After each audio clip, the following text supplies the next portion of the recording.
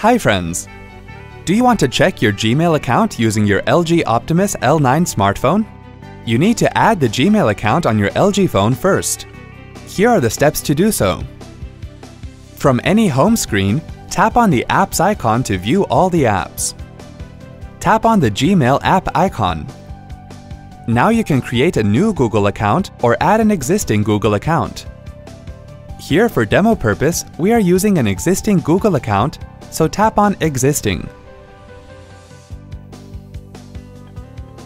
Enter the username, password, and then tap on the next arrow icon to proceed. Tap on OK to agree to the Google Terms of Service. On the Backup and Restore screen, tap the next arrow icon. Tap on Sync Now and you would be able to access your added email account. See? That wasn't hard at all. Thanks for watching.